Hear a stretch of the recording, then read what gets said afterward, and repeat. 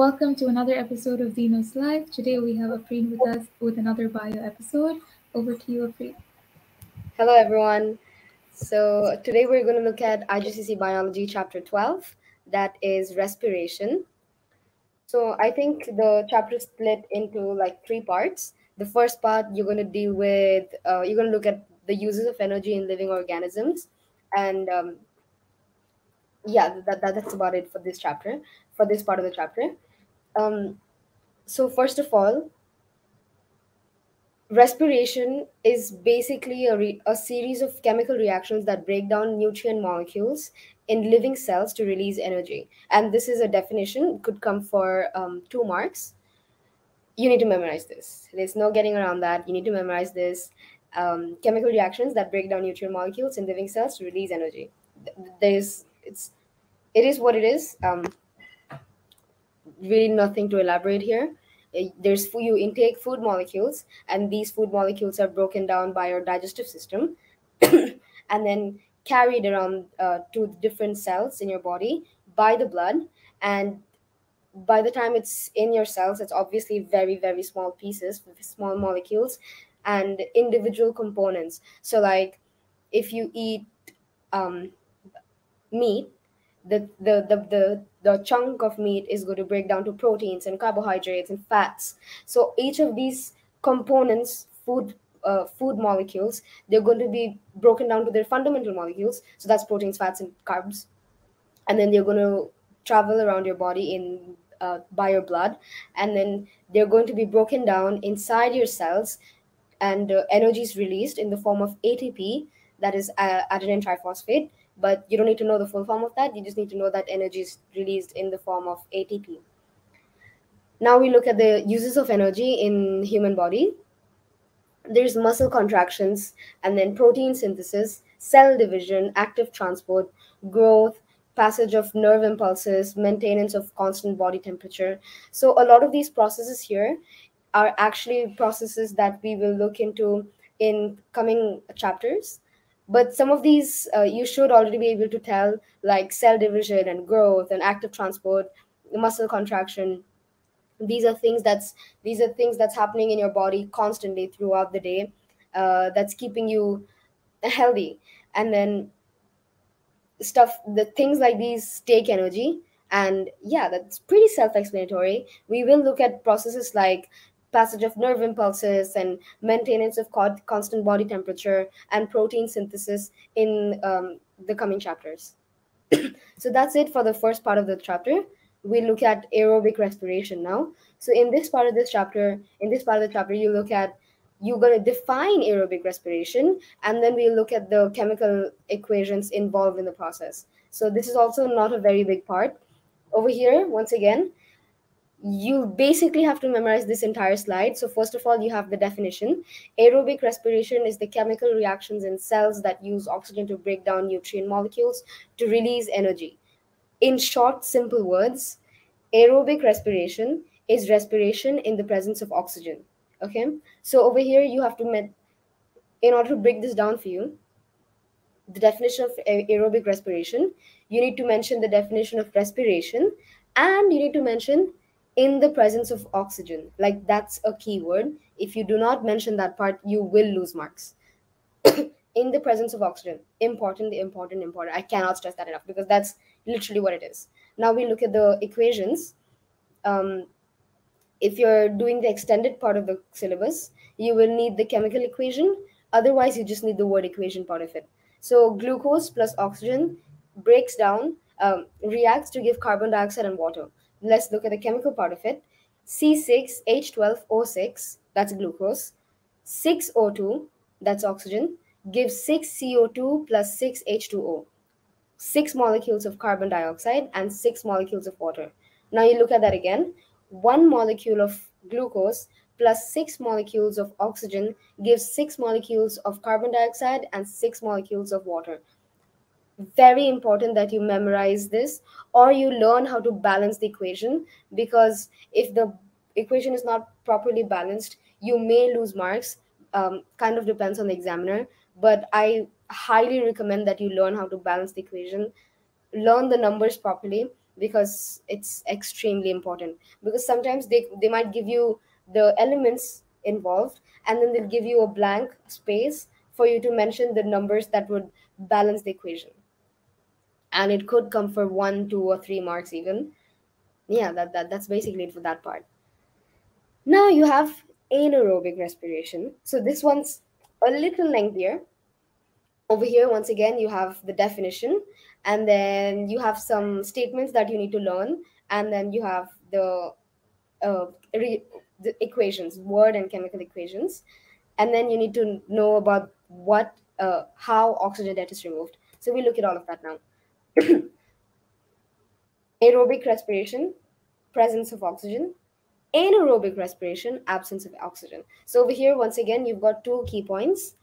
You need to mention the definition of respiration, and then you need to mention in the absence of oxygen. Like, that is the key word here. So anaerobic respiration is the chemical reaction in cells that break down nutrient molecules to release energy without using an oxygen, or in the absence of oxygen. Like, that's the key word. That's what's happening here. Now, the important thing about anaerobic respiration is that much less energy per glucose molecule is released than aerobic respiration. So if you take one molecule of glucose and then you put it through aerobic and anaerobic, you'll see that more energy is released when it's broken down through aerobic respiration.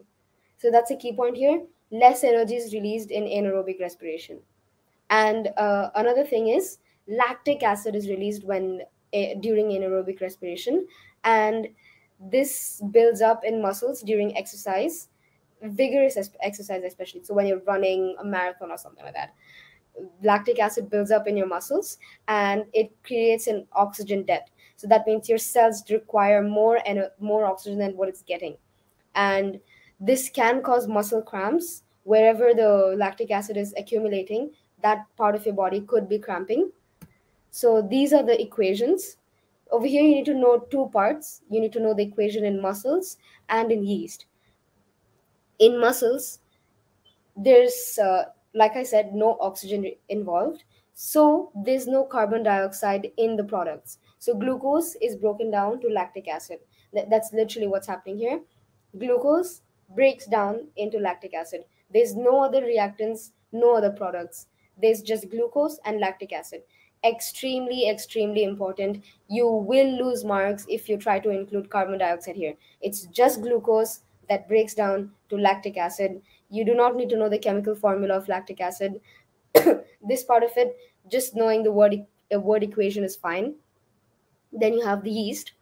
Anaerobic respiration is in yeast. So this is basically in single cell fungi, and for IGCSE you take the example of yeast. So glucose, once again, just a single product, nothing else. Glucose breaks down to ethanol plus carbon dioxide. For this one, you do need to know the chemical formula. One molecule of glucose, that is C6H12O6, breaks down to give two molecules of ethanol, that is 2C2H5OH plus two molecules of carbon dioxide, 2CO2. Important that you memorize this. And this is basically, if you notice, ethanol is an alcohol, and this is basically the process that is used in many alcohol brewery um, processes. And yes, so that is one of the features that you need to know for fungi. They could ask you this for anaerobic respiration, like what are the products that can be formed with this. So there's alcohol and there's bread. So the carbon dioxide that's produced here, you'll notice that yeast is very popular in bread making, and that's because the carbon dioxide that's released here is giving the bread that volume. So when you cut a bread open, you'll see a lot of air bubbles, lots of holes. So those are created by the carbon dioxide during the proofing period. And yeah, so there's two main uses of yeast, that is in making of alcohols and making of bread. And you need to be able to explain why. So there is the ethanol and the carbon dioxide, which is leading to that. Okay, so we looked at the majority of the syllabus. Now this is, I think, the last part. So we are looking at removal of oxygen debt. So like I said, oxygen debt is when your cells don't have as much oxygen as they need, so an oxygen debt is created. And it's extremely important that you repay this oxygen debt or remove this oxygen debt. And it's in three main steps. You don't have to go into detail about this for IGCSE. The first step is your heart continues to beat faster, much faster than the resting rate, to transport lactic acid from the blood, in the blood from the muscles to the liver. That's a little confusing, but if you just are able to visualize it, like I said, the lactic acid builds up in the muscles. So this is transported by the blood to your liver. So if you'll remember, blood is the transport medium for most solutes in your body. So food molecules, water, carbon dioxide, oxygen, lactic acid, it's all transported by the blood. So this is exactly what's happening here. Blood carries the lactic acid from your muscles to the liver. And then sorry, and then you continue to breathe faster and deeper to supply more oxygen, so that this lactic acid can be broken down by aerobic respiration in your liver to release energy. So what's happening here is energy is released from the lactic acid via aerobic respiration, and this is happening in your liver. And then the last step is concentration of lactic acid in the liver. So the important points are: lactic acid is transported from muscles to the liver via blood, where in the liver it is broken down to release energy by aerobic respiration. And that's it. That's very simple, very straightforward. You should be able to get it by now. Okay, so that's it for the questions. Now we'll look at that's it for the topic. Now we'll look at some questions. This is May June 2020. The substances listed are associated with aerobic respiration. Number 1, carbon dioxide. Number 2, glucose. Number 3, oxygen. Number 4, water. Remember, the list is associated with aerobic respiration. Which substances are products of aerobic respiration? So you have to be able to think back to the equation. That is, glucose plus oxygen gives carbon dioxide and water. So the products are 1 and 4, that's carbon dioxide and water. So the correct answer is B. This is May June 2020 once again. The formula C2H5OH represents a chemical produced during anaerobic respiration. Keyword anaerobic, and it's a product. So what is this chemical? You should be able to say, by now you should be able to memorize it, and it should immediately come to your head. C2H5OH is ethanol, that is an alcohol. So the correct option is A. And that's it for this chapter. Thank you, Afreen, for your time today, and we both hope that respiration got a lot more easier after this video. You can see our social media handles that will pop up on the right side. Thank you so much for your time today.